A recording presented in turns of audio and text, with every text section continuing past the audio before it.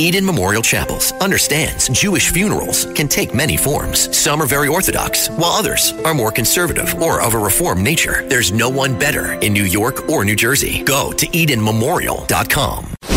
Reverend A.R. Bernard, Rabbi Joseph Potasnik, the Rev and the Rabbi. Talk Radio 77 WABC and the all-new WABCRadio.com. Welcome back. I'm Rabbi Joseph Potasnik. And I'm Reverend A.R. Bernard. Reverend, we are honored once again to have as a guest Jonathan Wachtel, Global Affairs Analyst, former Director of Communications for Ambassador to the UN, Nikki Haley. Jonathan, thanks so much for being with us. Pleasure, gentlemen. So, thank you. I would say the world owes Israel a thank you, right, Jonathan? Look, Sinwar was one terrible dude. I've heard him called mini Hitler. Whatever you call him, he was a disruptor to the max, and he was out to make sure that the world would be in tumult as long as he could make it happen, as long as he was alive. And, this is not a fan of certain Western ideology, that's for sure. He was an Islamist. He believed in what he stood for and was willing to contaminate as many minds and souls as he could on this journey of, frankly, evil. Jonathan, is there... Go ahead, Rabbi. Go ahead. No, do you really think he cared about the Palestinians? I do. I think... Yeah? I do. I mean, look... Of course, he cared about the Palestinians, but those Palestinians who towed the line and believed in his ideology and vision. And, it's one thing to be a practitioner of the three Abrahamic religions, but it's another to say that one religion should dominate over all the others. And his strain, which is just utterly Islamist, is what should be happening not just in Gaza, but, Hamas is its origins are the Muslim Brotherhood. Right. That's all about hard line, really unforgiving, intolerable Islam. Yeah. Well, I was going to ask you, is there another example in history of Israel's, compared to Israel's actions? There are those who will point to Israel as being the aggressor. The other side says Israel is defending itself, but it seems determined to get at the root of this thing, almost cut off the head of the serpent. Do we have other examples of a nation going this far? It's a very good question. It's hard to do a comparison like that. I mean, you have issues like the way that Russia's dealt with movements down in the Caucasus region, like the Chechnyas, in which you had an element of political Islam and territorial integrity of the Russian Federation and other complicated things like that. Sometimes you do have these crossovers. But to have a situation in which you have a tiny nation, Israel's absolutely tiny, and it's smaller than the size of the state of New Jersey, and then to be taking incoming, literally, from 7 different sources fed by the machinery of Iran and other benefactors. I mean, it really is a standalone, crazy dynamic. Jonathan, go ahead, Rev. No, I was just going to ask if that's why Israel is more open to this kind of criticism about its actions, because it seems maybe setting precedent. Well, there's that, but also it's a numbers game. I mean, Israel, size is tiny and its population is tiny. So it's one thing when you're, in a sea in which your numbers are large and you get the ear of the rest of the world. But certainly the Jewish population, let alone Israel, is just a tiny fraction of 1% in the world in a sea of, 50 plus, close to 60 Organization of Islamic Conference countries, 20, almost 24 Arab countries. It's just by nature of what it is, a minority.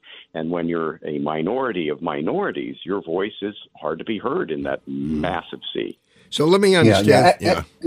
Let me just follow. The reason why I raise it is because, I stand with the state of Israel, stand with the Jewish people, may not agree, with the tactics that some of the state may employ. But I agree 100% that they have a right to defend themselves. But there are those who, are critical of that right and critical of those actions. And so that's why I was curious to know how you responded to that question. Rabbi? Yeah, Jonathan, when we hear that phrase, a right to defend itself, what does that really translate into? That you have the right when attacked to defend yourself, which I think belongs to any country, but there's an implication there that you don't seem to have the right to go in aggressively and remove the evil. You can defend, but you can't attack. Am I wrong in that analysis? Yeah, that analysis is right. It gets very complicated when it comes to the rest of the world, because you also have, from the inception of the, reestablishment of Israel as a homeland for the Jews, and other nationalities. I mean, let's not forget that 20% of Israel's population happens to be Arab Israeli. Mm-hmm. But you have a situation in which you have the United Nations in there, and not just the United Nations weighing in from New York, actually physically on the ground all over the Middle East, and completely involved in the Gaza situation, completely involved in Lebanon, where we're seeing activity, involved in the Golan Heights, involved in Syria, active there on the ground, their own interests in terms of, lack of a better way of putting it, a cottage industry with their own needs of personnel needs and justification of missions. And often those have come into direct conflict with the policies of Israel.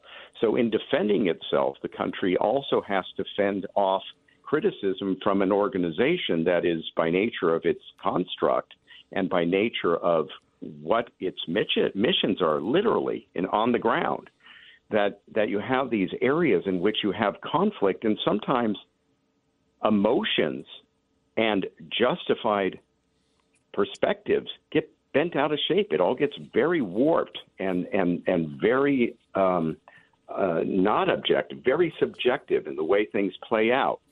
So this whole thing of defending oneself as a nation, Israel is held to an account that is just doubly, in fact, maybe even 10 times, maybe even more critical of the state. And that's reflected in the number of resolutions within the Security Council, within the General Assembly, within the Human Rights Council, in which you have this disproportionality that makes Israel seem like it's the size of, 7/8 of the world in terms of what's happening, when in fact it's just a tiny little corner of the world, but manages to eat up all the oxygen in the room because of the nature of that relationship and international perspectives on that relationship due to the UN.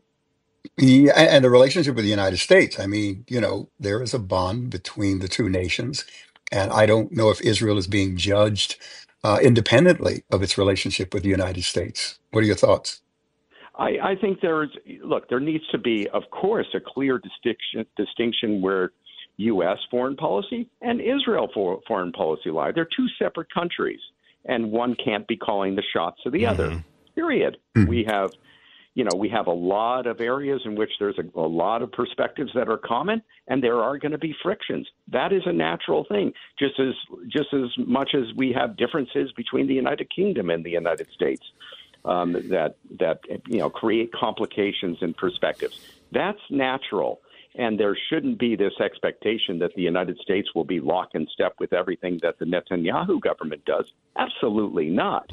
But what is a problem is when you have this attempt by some to have some sort of moral equivalency of the Israeli government's actions versus what Tehran's doing, for example, or what's coming out of Hezbollah and how they're essentially exploiting Lebanese sovereignty, which doesn't exist, to attack a neighbor and then bring the incoming back at the Lebanese people overall. There are real fundamental problems here in which you have to delineate where a sovereign government stands and what the policy is.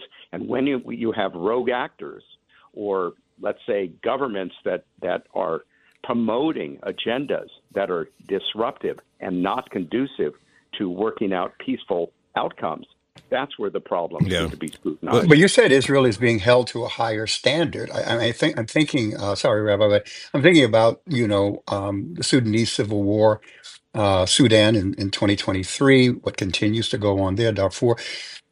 Is Israel being held to a higher standard than some of these things that are going on in other parts of the world? The Middle East is such a passionate place.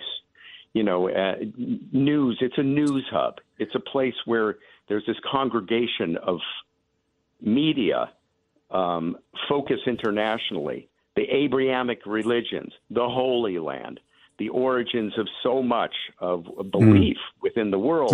By nature of what it is, it's just going to draw that attention. Well, add to that, the symbolism.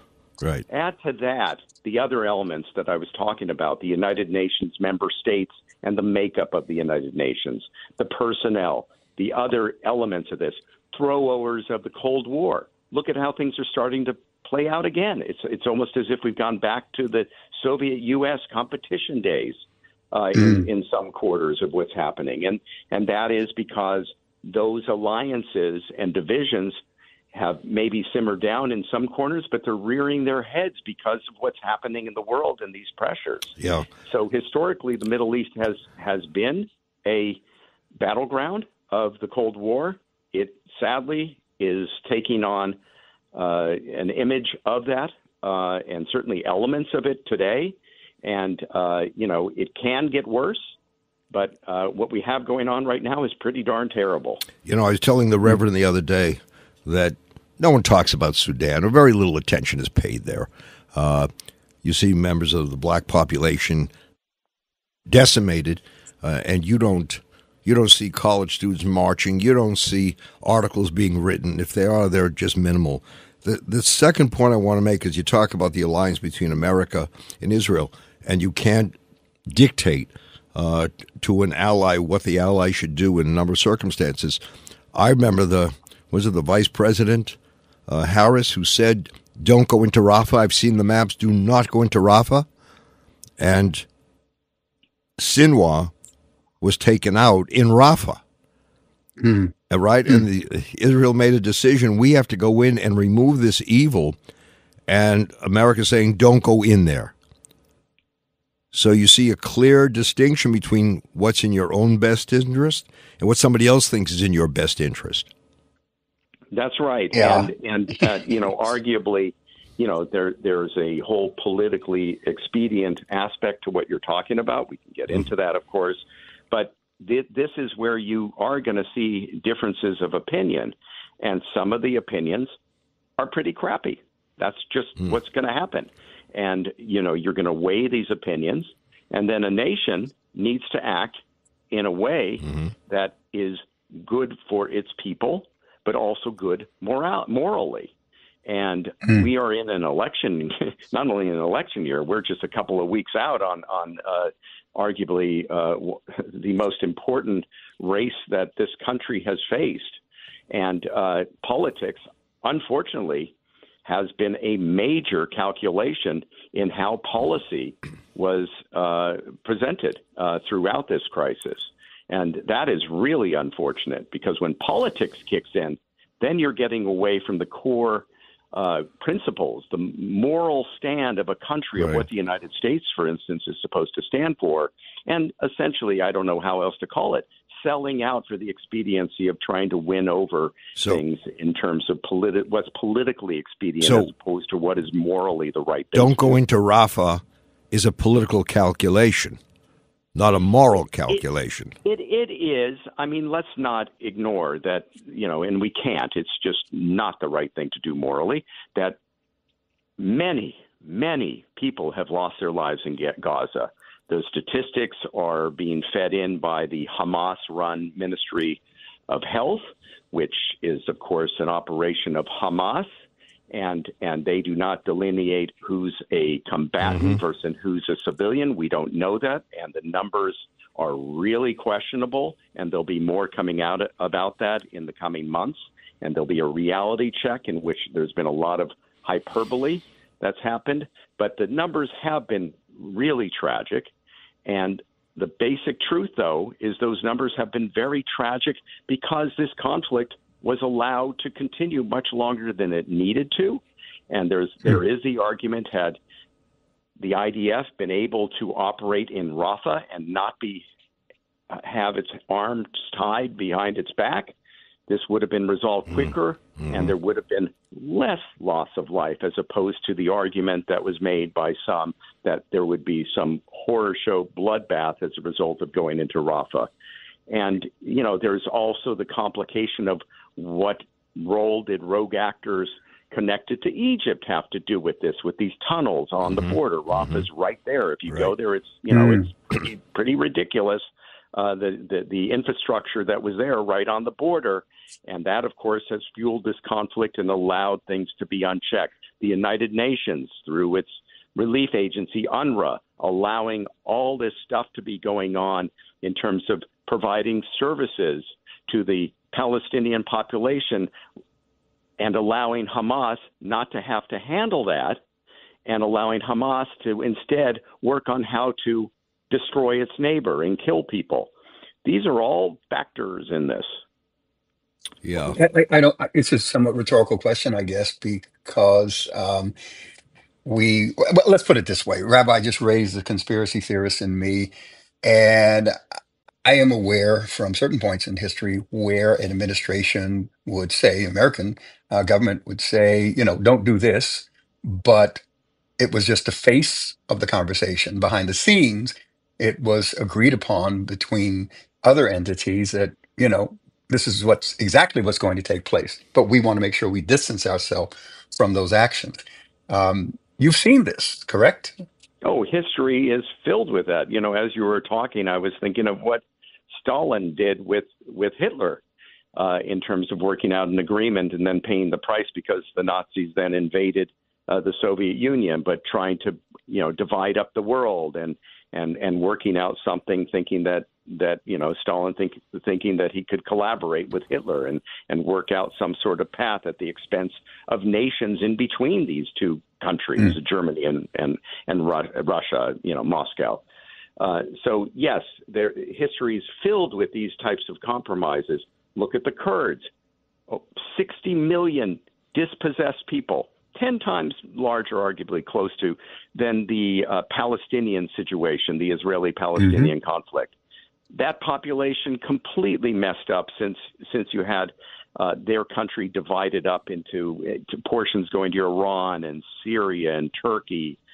Just a mess and unfair, ultimately, to millions of people who suffer within the borders of these countries in many cases, certainly within the Islamic Republic of Iran, which disproportionately targets them for imprisonment and killing and crackdowns and ensuring that they don't have self-representation and a sense of self.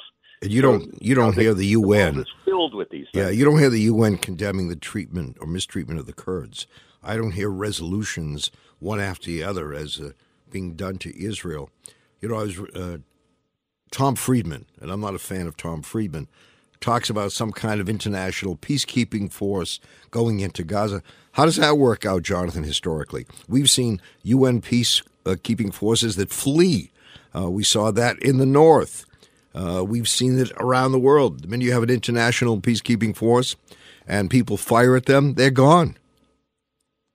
Yeah, I mean, look, all we have to do is look at Lebanon and the way that UNIFIL, that force that was supposed to, arguably, they're part of the problem.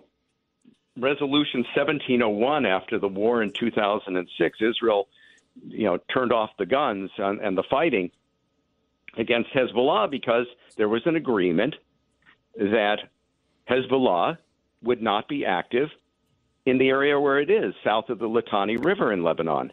UNIFIL was created to oversee that, ensure that it never happened. And as a result, this problem just festered and got worse and worse and worse. And then you had the number of rockets and ballistic missiles piling up in South Lebanon targeting Israel. And we've seen history play out the way it has. And by the way, things could get very bad still between Hezbollah and Israel. Israel certainly is using the momentum it's had, but it still can be bad. And instead of speaking in one voice to try to contain this. Certainly from UNIFIL's perspective, a couple of UN peacekeepers in Lebanon have been injured because their posts are right next to Hezbollah infrastructure. The IDF informed them to move. They didn't move, and they're in the middle of the problem, actually, probably, arguably, in some areas. If you would talk to IDF leadership, they would probably say they're standing in the way and actually interfering in the pace of what the Israelis are trying to do there. Now, that said, Israel going wanton violence inside Lebanon, killing civilians, is not what anybody wants to see, and it can't happen, and there needs to be targeted, takeouts happening in Lebanon, and certainly the Lebanese people, proud Lebanese people, are not thrilled in the long run. Some may be happy to see the IDF taking out Hezbollah, but they're not happy to see Israeli tanks and other arms and personnel in their country. So it gets very complicated, and these things have to play out, but have to play out in a way in which Israel certainly does have major responsibility to safeguard civilian populations and to try to defend itself in a way that really is reasonable and doesn't go outside the bounds of what is humanitarian law. But yeah, I was just going to shift. But in relationship to the Jewish population, especially here in the United States, we're about 2.5 weeks away from, a major election, to say the least. The direction of the nation, the tone of things. I'm prayerful concerning the period between election day and inauguration and what's going to happen, regardless of who wins. But how do we understand the fact that, according to Pew Research, 64% of the Jewish voters are or lean Democrat, and Jewish people, are people who tend to lean in the direction of conservatism, at least social conservatism. How do we understand such a large portion leaning in the direction of Democrats? This is a very deep question, and I'm sure there are people who have analyzed, the very question you're asking. My sense of it is that the tradition of the Jewish people is that they're well-learned people. Not always. There are certainly many I've run into who are really not well-educated. But on a whole, education is a primary focus. Often what happens when people become educated, they learn to be critical thinkers and take into consideration other arguments that are out there and play the field and see what's out there and pick and choose what works. Now, an example of where that belief system has come, into a dire end is if you look at those communities that were attacked on October 7th. Many of those very people who were killed or are being held in hostage, suffering in the tunnels right now, if they're still alive, were progressive Jews who believed in coexistence, who were having the Palestinians coming out of Gaza working their properties and trying to have exchange programs and cross-border positive things going on. And the terrible thing is the actions of the types of Sinwar and that type of evil element that works against an effort at coexistence has blown that up and killed the very things that these progressive Jews in Israel, of all places, willing to accommodate the other side and listen to them and try to set up a coexistence where all that has unraveled. And here in the United States, for instance, you of course have a diaspora that is not living through what Israelis are going through now. And there's a disconnect. Unless you see it, unless you feel it, unless it directly affects you, it's hard to have the sympathies that would allow you to do it from the get-go. And generally, human nature is such that we all read about a tornado somewhere in some corner of the United States, and we're upset about it for a fleeting second. But if you're on the ground and living through that, that's a whole other picture. Yeah.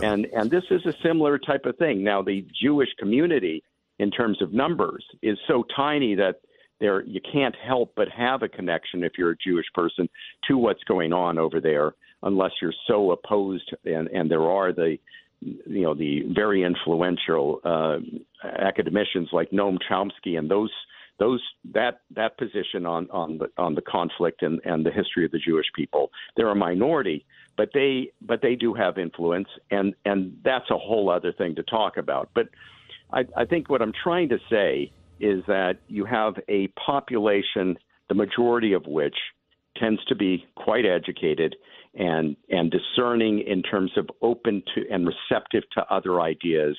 And as a result of that, you end up with a less conservative position. Yeah. I think also, if you look back, Jonathan, the vote for the Democrats within the Jewish community has been, I would say, Pavlovian over the years. Automatically, it would tend towards Democrat. I recall reading where members of the Jewish community were praising Roosevelt, great hero during that horrific period. And when you look deeper, he was not. He was not the great defender of the Jewish people, and yet there are those. Well, he's a Democrat. We have to go with him. I think the concept of tikkun olam, the repair of the world, has come back to really hurt us in the sense because it's been interpreted, help others and think less about yourself. And I see people who are so committed to what's going on around the world, but when it comes to Israel, and I'm talking about Jews, when it comes to Israel, there isn't that intensity, that emotional intensity, that care. So you see Jewish students marching against Israel, but not against what's happening to Sudan, not against what's happening to the Kurds. It's really shameful. It is shameful. And, there's an interesting study being done at Princeton University that's looking at attitudes of Gen Z students. And just to give you a shortcut of what it says essentially conservatives living within the colleges and universities are used to critical thinking because they tend to be a minority on campus. And as a result of that, they're actually better rounded, according to the study that's being worked on, whereas progressives are in a groupthink mode. They're the TikTok generation, and they're taking a position, and they're not seeing things from another perspective. And I know we're not, this is a drift away from the discussion about, how American Jews feel about Israel and how that's been playing out. But that is another thing to take into consideration. Yeah. So where do you see us going? I know you've been working on trying to create a more civil spirit in discourse, but yet we're lacking that civility. I mean, we don't just disagree with the other. We look to destroy the other, to denigrate the other. Are we just naive in thinking we can bring more to the table in creating that new climate? I think it's possible, and I'll get into what I do during the day when I'm not being a global affairs analyst. But I think it is possible for there to be a closing down of this horrible, unbridled polarization that we're living through. And I really think that it takes good leadership, and certainly when it comes to social media, you need moderation as well. And you need to shut down the troublemakers, give them a voice, but you can't let them dictate things. Hi, Tom Bodette here for Studio 6. If you use battery-powered tools, you know you got to keep them charged. Cordless saws are great until you run out of juice and then find yourself chewing through a 2x8 with a dull handsaw. Of course, people have to recharge too. That's why I go to Studio 6 for extended stays. There's a kitchen, laundry, and coffee maker to get you ready for work. There's even plenty of outlets to charge those tools. Studio 6. Book now and stay a while. ¿Hablas español? Sprichst du Deutsch? If you've heard that sound from Babbel before, I bet you do. Babbel is the science-backed language learning app that actually works. With quick 10-minute lessons handcrafted by over 200 language experts, Babbel gets you on your way to speaking a new language in just a few weeks. With over 16 million subscriptions sold and a 20-day money-back guarantee, just start speaking another language with Babbel. Right now, up to 55% off your Babbel subscription at babbel.com/Spotify podcast. Spelled BABBEL.com/Spotify podcast. Rules and restrictions may apply. O'Reilly. Need a little help? O'Reilly Auto Parts can help. Need advice? We've got advice. No matter what you need, we have thousands of professional parts people doing their part to make sure you have it. Exceptional customer service. Just one part that makes O'Reilly stand apart. The professional parts people. O'Reilly Auto Parts. Since 1981, Unbound has connected people like you with families worldwide on their self-directed paths out of poverty. A brighter future is possible for these families when we all walk together. Sponsor a child today, and you'll help a family take the first steps on their path. Change their future in just one click. Start walking with your new friend today at unbound.org/walk. Where faith matters. The Rev and the Rabbi. Talk Radio 77 WABC. You need to shut that down, and you need to have the ability for people to listen to one another and actually figure out what is sensible and what is, as you said, Rabbi, just knee-jerk reaction of just speaking a certain position and not opening your ears to things. And you know, we see that play out where politicians begin seeing that they're in peril. They begin to pander to what they see is happening with public perception on things. And if we can do that in such a way in which really the citizen is thinking about what the other side is saying, is introspecting, understanding, and leaders who are responsible rather than fanning the flames of discontent and polarization and enjoying feasting off of this dysfunction in society. If we can break that pattern, then we'll be a healthier nation. Then our decisions will be better. Then we can check politicians when they're pandering and taking moves that may not be sensible for the rest of the country or may not be moral, literally not moral, when making judgment calls that affect millions of people. And so what I'm doing through the social platform hour that my organization has created is giving municipal leaders, superintendents, nonprofit leaders, private sector leaders an opportunity to use a digital version of what their community is and engage, listen, give people a chance to speak, moderate it, and give feedback on what the majority sentiments are and why they came to that conclusion, but not for the sake of just espousing a majority position, but a majority position that has come about through deliberation and understanding the subject matter and coming out with something that seems rational for the community to move forward.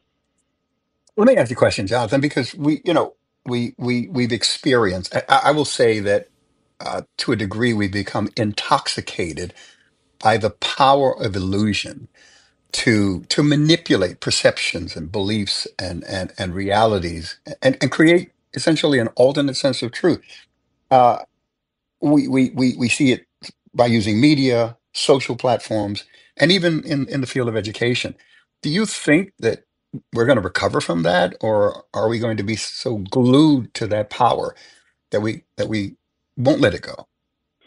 As long as it's one thing that we all know. News media organizations, by nature of them, trying to fill the needs and wants of their readers or viewers or whatever, they will of course, cater things in such a way, and that's going to happen. And as a person who digests the news, and I'm sure you gentlemen do it too, you take your sources from a variety of publications and channels because you want to see what's going on there. A rational person looks at that. Who cares? A person who really is a person who really cares about their community and the world and are engaged. And we all know that that's not the majority of the population oftentimes, sadly. But there's a core there that does take that responsible role. And they are listening. And the more who are listening to a variety of ideas and perspectives and distilling it, and then espousing what makes sense, that's the better. And in some situations, there need to be leaders, or what my company Ourco has created through the Our app, in giving communities an opportunity to run this by their community, all their stakeholders, and discern what's going on before they make a judgment call, pre-test ideas with certain groups within their community, get to the right place, then make the decision, but don't rush to conclusions. Allow the process to work of people trying to figure out what makes sense. A good leader listens to his or her constituents and really listens and has the moral fabric to stand up when something's wrong, to stand and have the courage. You know, obviously in a political season and Congress members who have to switch and defend their positions every 2 years, that's a hard thing to defend, and politics gets in and pandering for certain groups. But if you're in there and you're able to do the good fight and do the right thing and listen, I think we can fight back at this dysfunction of our country. So that shows that faith leaders, I think, have a major responsibility to confront that challenge. I mean, you know, people think in sound bites. They hear sound bites, they think in sound bites. And to go through this critical examination of an issue and then reach a conclusion rather than come to the conclusion, then perhaps look at, you know, some of the facts, that's what we're up against.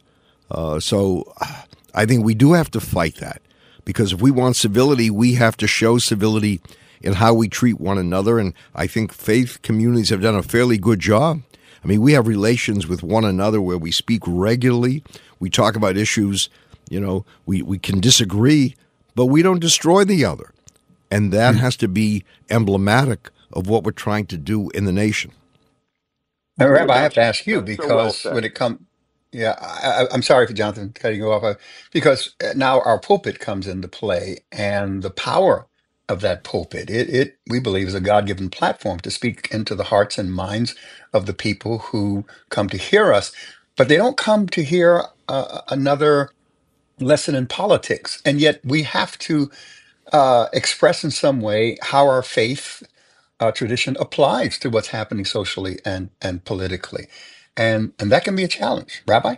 You know, it is difficult. And I speak to some of the younger members of the clergy who they're nervous because they're in a pulpit and they want to, you know, express a certain point of view, not necessarily endorsing candidates, but talking about an issue. And they're afraid, how is this going to play when people are so polarized? It's difficult for them. We went through that. But I think at the end of the day, you have to be able to look in the mirror and say, this is who I am, and what I'm doing is in the best interest of my community, because we're not going to get very far if we just, you know, have these sound bites that don't address the issue properly. But it's hard. And certainly, look, we've been in the pulpit for a while, Rev, and we say what we want to say, and we know that if people disagree, they have the right to disagree, but they're not going to deter us from saying what we think should be said. And we don't endorse candidates, right? We talk about issues. What does our tradition say about the issue? And then apply it and give people some latitude there.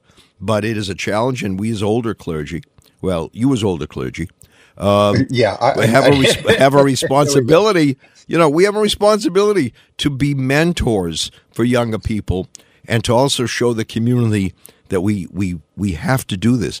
You know, the prophetic voice has to be heard, and not be intimidated by those who want to diminish our role. And tolerance go ahead. is at the core of that, within one's own congregation. And you two, men of the cloth are able to talk to your congregants. And I'm sure you get an earful sometimes with members of the congregation. No, never. Love what but you're going to get it. You're going to get it. But you're going to address.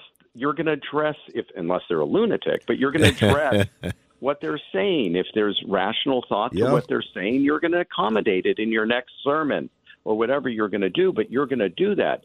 You're exactly the examples of what we need, and doing away with this level of intolerance and tribalism. That's the problem. This inability to open one's ears and eyes that there are whole other ways of thinking, and there are different ways to get to God.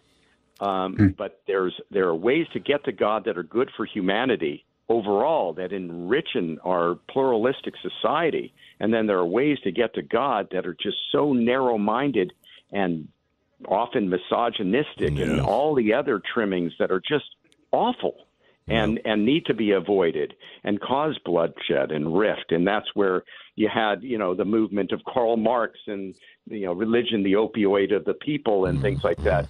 There was an argument for that. That's why that became so popular, because people got turned off by all the discontent caused sometimes and fomented by religion. But if you bring that tolerance in together with that deeper understanding amongst your congregants, we're in heaven. Yeah.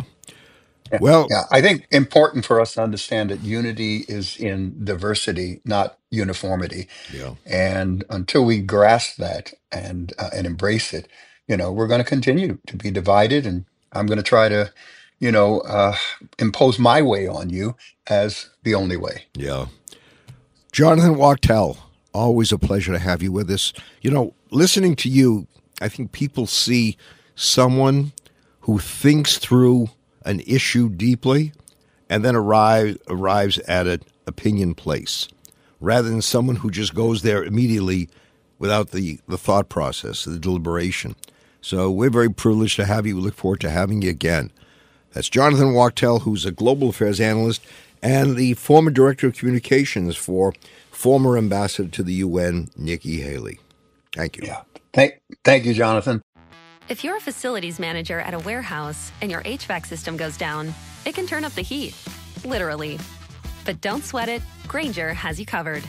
Grainger offers over 1 million industrial-grade products for all your operations, including warehouse HVAC maintenance. And even better, they offer access to experts and fast delivery, so you and your warehouse can both keep your cool. Call 1-800-GRAINGER, click Grainger.com, or just stop by. Grainger, for the ones who get it done.